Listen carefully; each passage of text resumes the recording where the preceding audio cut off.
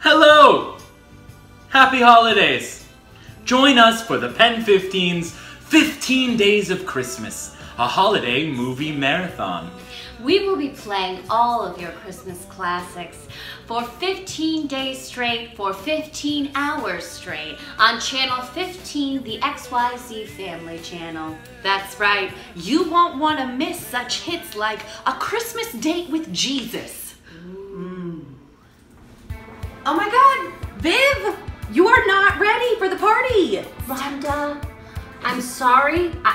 I don't think I can go. Mr. Cobblesworth just threw this huge presentation on us, and I'm going to be working on it all night. But girl, you promised, and it's Christmas Eve. Listen, ever since Mark broke your heart last year, all you do is work, work, work, work, work. So what we're gonna do is we're gonna get you dressed. We're gonna go to this party because I have someone I want you to meet. Rhonda, I'm up for a promotion. If I don't work on this, Mr. Cobblesworth will... Viv! He's a carpenter.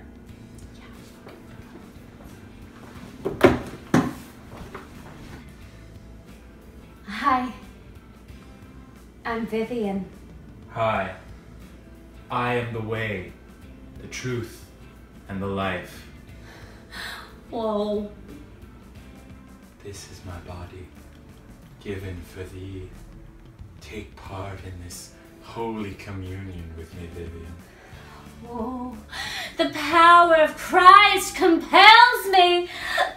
Or remember this one. The day that the last Christmas tree was saved on Grandfather's Christmas tree farm by the evil local banker who then falls in love with Grandpa's favorite granddaughter. Oh, such a good film. But it wouldn't be the holidays without a viewing of Regifting My Mom. The story of the time my dad hoarded out my mom to raise money for Christmas presents. Just remember, Barb, this is for the kids. Okay. This one's for you, Susie and Tommy.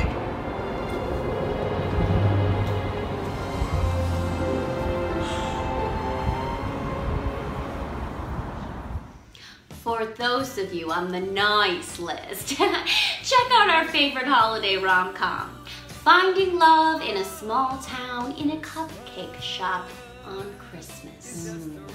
And for those of you that made Santa's naughty list, you be sure to watch Kinky Kringle. Santa baby, I've been an awful good girl for you. Oh, hey, ho, ho, ho, and a merry, merry Christmas. And let's not forget the straight-to-DVD drama, All I Want for Christmas is a Family. The story of an orphaned boy, a single man who makes things from wood, and a single woman who works at a diner. Such a good one. And this year, we will be featuring the world premiere of Mistletoe Run-In.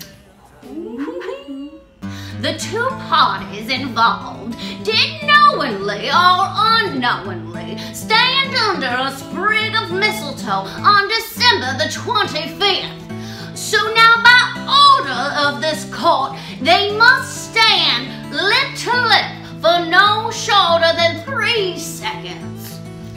Okay, but I am the quirky, eccentric shop owner of a mom and pop drugstore that's been in my family for generations. And I am the heartless, no-nonsense businessman who owns the 24-hour superstore that's gonna put her out of business. Yeah, see, he stands for everything that I'm against. We can't kiss. We hate each other. I'm sorry, but that's just the law in this small backwoods town.